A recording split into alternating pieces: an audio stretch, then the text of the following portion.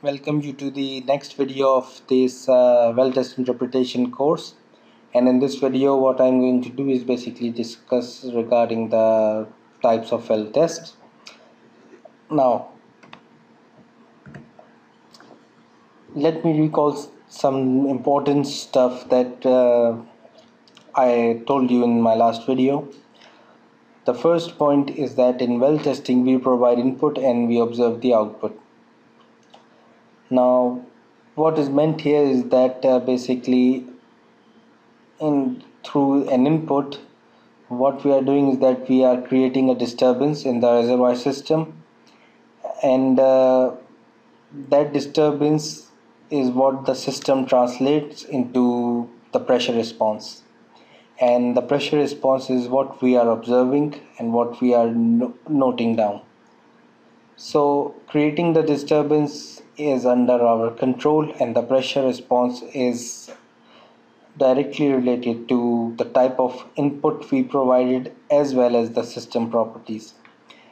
And in well testing, what happens is that the input that we provide is in the form of an alteration in rates. And what is meant by an alteration in rates is that we can either control the production rate and or we can control the injection rates if applicable. Now, the point that I would like to emphasize is that input is the parameter that is under our control, whereas output is dependent upon system and input. Input, that is an alteration in the flow rate, is something that we are controlling, we are generating, and pressure response is merely a reflection of what we are providing to and as an input to the system, and the system properties that are translating that input to a pressure response. So this is something that you must be knowing quite well. Now the types of well test: there is drawdown test, build-up test, injection test, fall-off test, drill stem test, and interference test. And a drawdown test, what happens is that we start flowing a well that is initially shut in, static and stable. The flow rate is supposed to be constant. Let us see how this test is represented on the pressure versus elapsed time diagram and rate versus elapsed time diagram.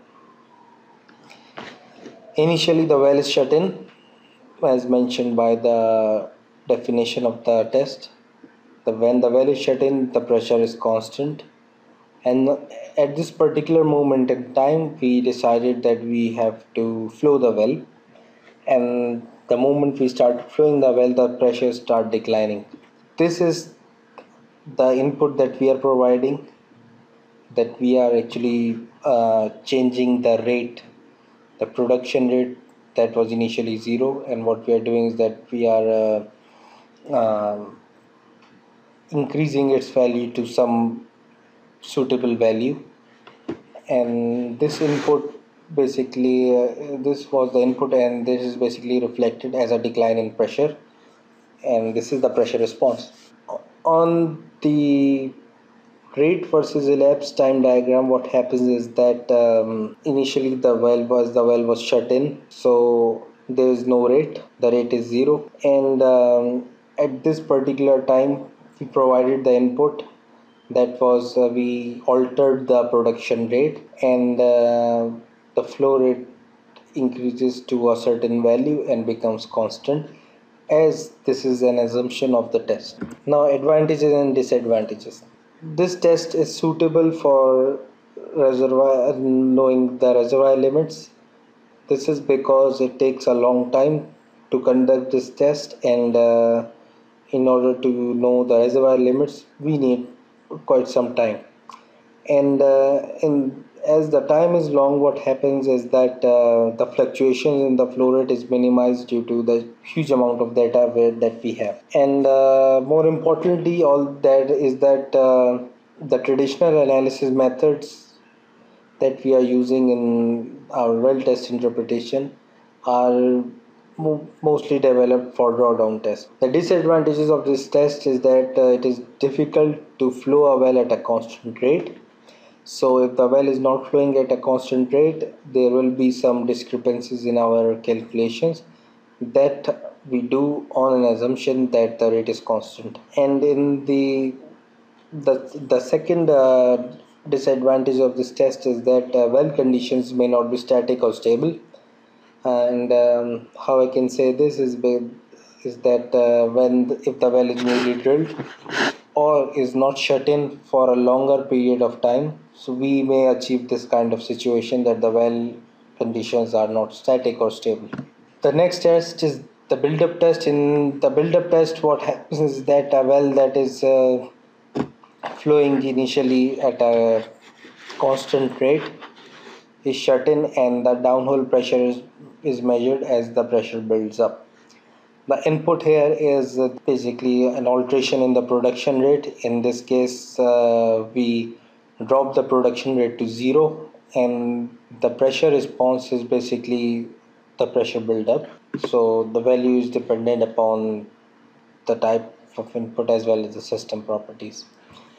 On the pressure versus elapsed time diagram, the first half of the curve basically represents the flowing period. The pressure is declining, and at this particular moment, that is the pointed area in the curve, what happens is that we provide the input, that is basically we drop the rate to zero, this thus creating a disturbance, and the the pressure start rising. Now on the rate versus elapsed time diagram, what happens is that initially initially the well was not flowing, so the flow rate as the well was flowing, so what happens is that the rate was constant as we assumed, and the moment we provide the input, the pressure drops,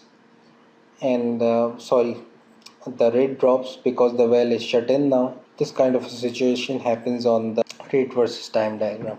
The advantages and disadvantages are the first one is that constant flow rate condition is easily achieved as the flow rate is zero. This is something that we need because we are using the same or similar analysis techniques that we use for drawdown testing, and the assumptions in all those techniques is that there is constant flow rate condition. So this is a big advantage of the build-up test. The disadvantage of the build-up test are that it is difficult to achieve constant rate production prior to shut-in, and there is a production loss while the well is shut in. Thus, our company lose money whenever we conduct a production build-up test. In an injection test, what happens is that what we do basically, we start injecting into an injection well that was initially shut in. Here the input that we are providing is in the form of change in the injection rates rather than the change in production rate as we do in the drawdown test. And this change in injection rate causes or translates into the rise in the reservoir pressure as we are basically injecting a fluid in the reservoir. On the diagrams, initially the reservoir is at initial pressure, and at this particular moment we are providing the input, that is we started to inject and the pressure starts increasing. On the QT diagram, here at this particular moment the injection rate was minimum and started to increase as basically as because it is constant because we are actually injecting, and it is much under our control rather than the production rate.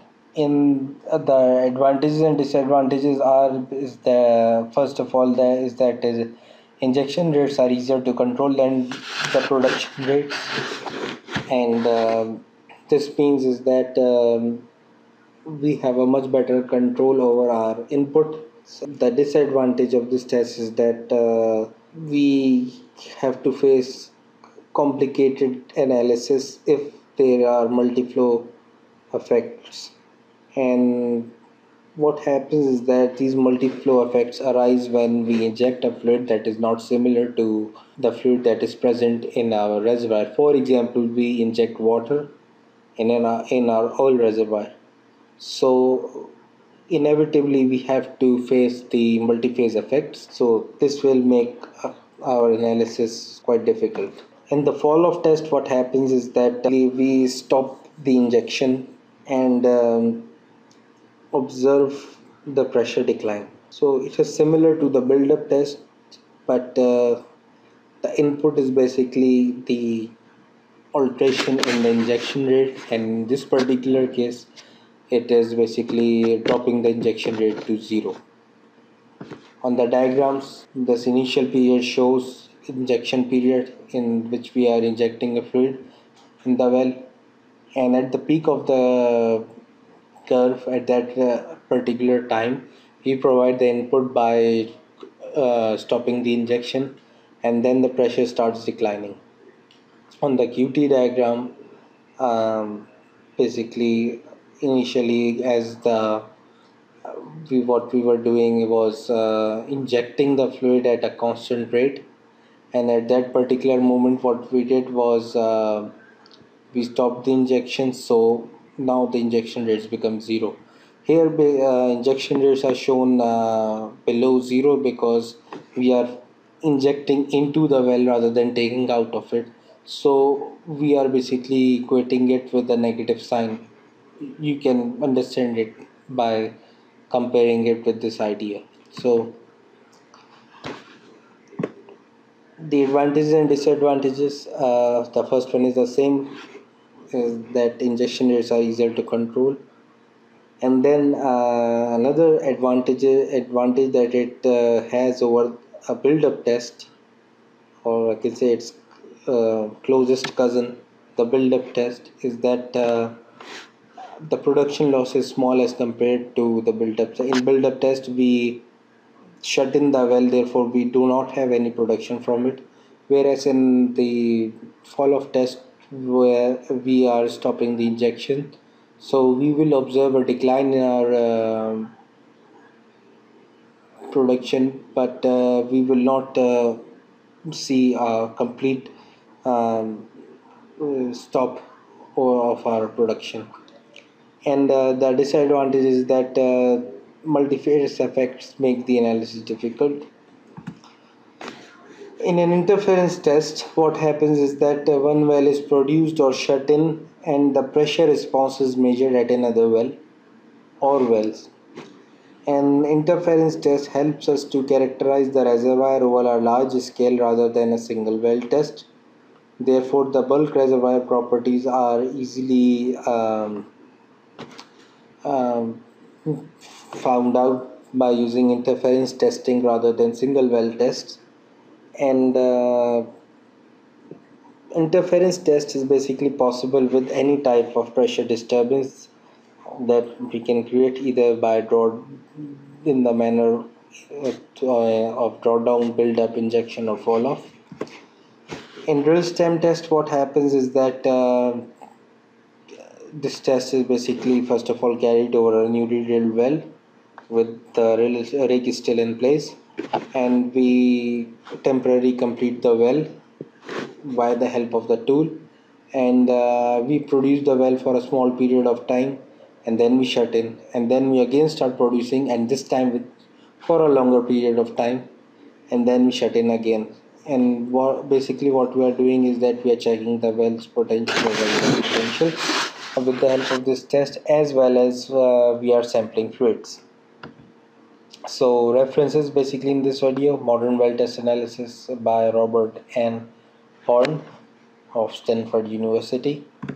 And in the next lecture, what we would be discussing is that we would continue our discussion that we left in our first video, that was concerning the fundamentals of the well test.